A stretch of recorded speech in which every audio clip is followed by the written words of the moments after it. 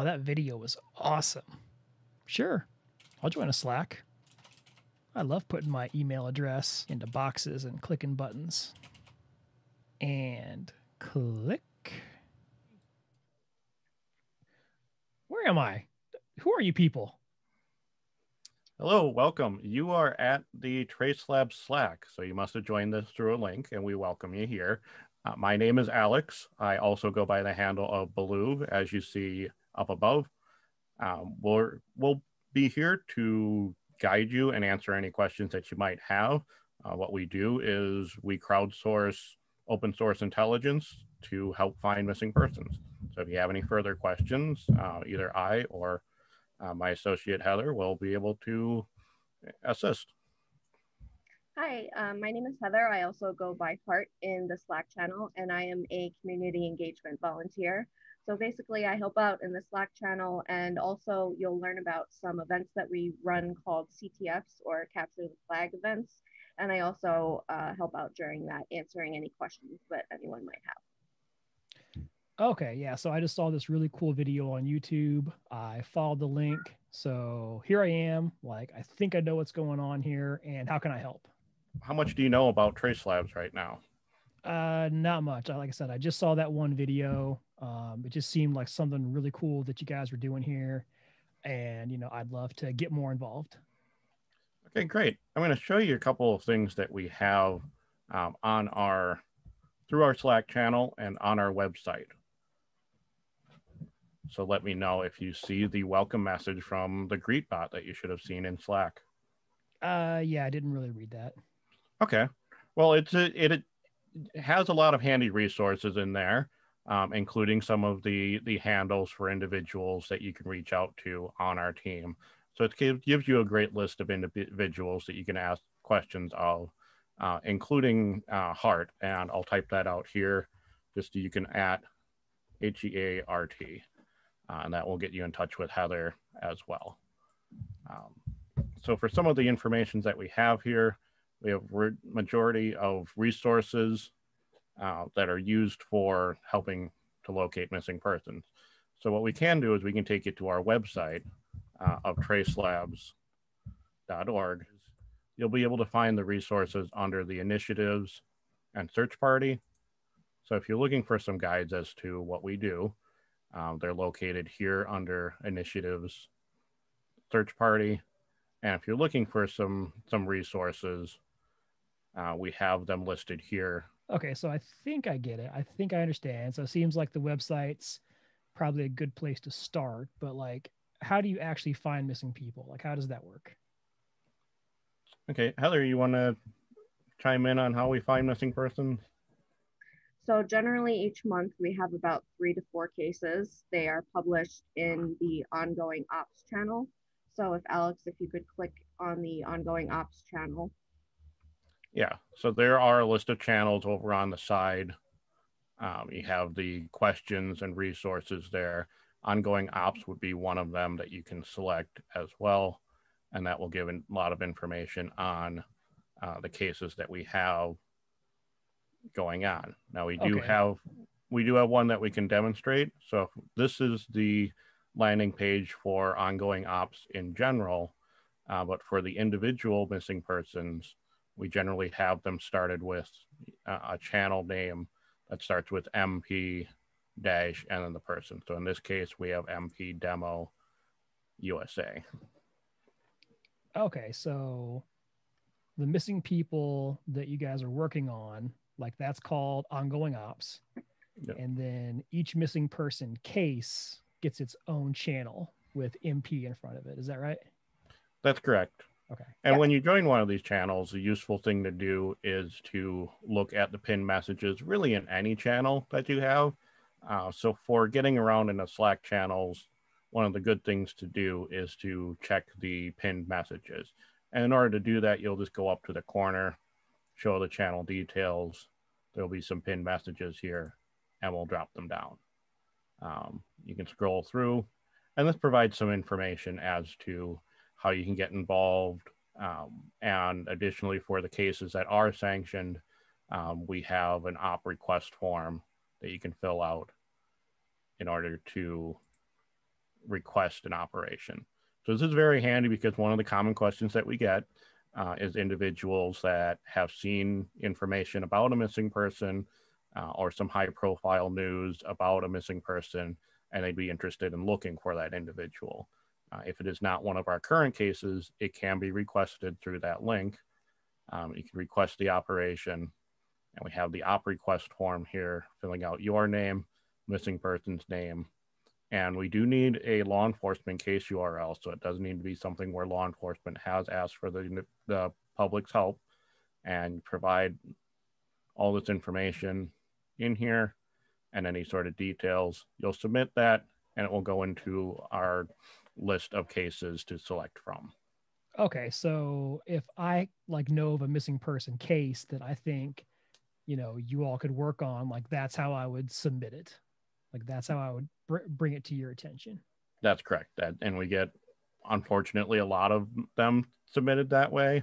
There are a lot of people, and we do go through and select ones that would be a best use of our efforts there, something that we can really get some good traction on and really engage the community on. Okay. And you said that the only cases that you work on are ones where like the police or whoever has asked for help on. Was that right? That's correct. Heather, you have any input on that? Yes, so I wanted to go back to, how we look for missing people.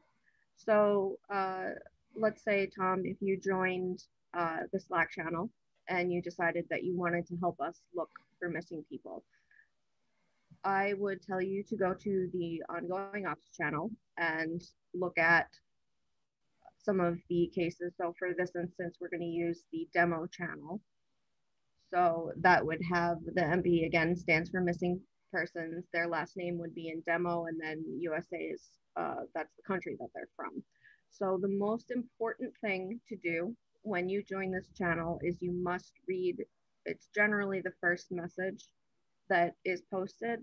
It has a lot of important instructions. It also tells you how to join our Trello, which is how we organize the information. So you need an existing Trello account, and we have our team link that Alex is highlighting there.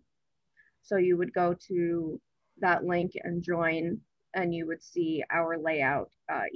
Each case gets their own Trello section. Okay, cool. I actually use Trello every day, so I think I'm pretty good there. Like over there on the left-hand side of your screen, like those are the different channels. Yep. Are those the only channels? These are not the only channels. We'll show you adding more channels here, but here you see that our demo individual asked a question there, and one of us got back, fairly quickly saying, hey, it would be a good idea to post that on our Trello board, and we'll take a look. For adding additional channels, you would click this Browse Channels button there, and there will be a list of additional channels that we have. Okay, cool. So if there's any that you haven't joined, we would have ones that you can join, or you can preview in order to join them as well. Okay, so I think I'm getting it. The ongoing ops are the missing persons cases that you're working on. Is that like all that you do then? No, we also do some CTFs, and those are competitive events wherein it's very time bound, very you form a team in order to find intelligence, find information. And we do have those under our initiatives as well on our site. So we can go, another name for our CTFs is Search Party. So you can select the Search Party here, and it says, what are they? The 4 members per team, like a traditional search and rescue team here. And you find different flags, pieces of intelligence that you submit during the competition. And those are reviewed and vetted by our talented judging team and, scored accordingly based on the value of the intelligence and the clarity and relevance of the intelligence here. So here we have one for the next search party. is in 75 days from when we record this. But certainly feel free to jump into our Slack channel and ask there. Okay, so the search party thing, is that pretty much the same as the ongoing op stuff, but like timed?